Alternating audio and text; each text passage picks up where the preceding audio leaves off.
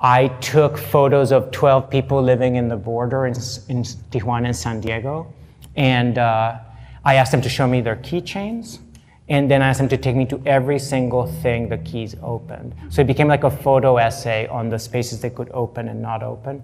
Most people in Tijuana and San Diego cross the border several times a week, so sometimes they had keys in both countries. Out of this photo essay came a lecture about what's open and what's closed and who has accents and who doesn't, what are keys, is the color of your skin, can that be a key, can your accent be a key, can your passport be a key? And at the end of the lecture, I had this little copy machine, and I took out the key to my house. And I said, look, I'm gonna make a copy of my key, and I'm gonna give it to anyone in the audience right now.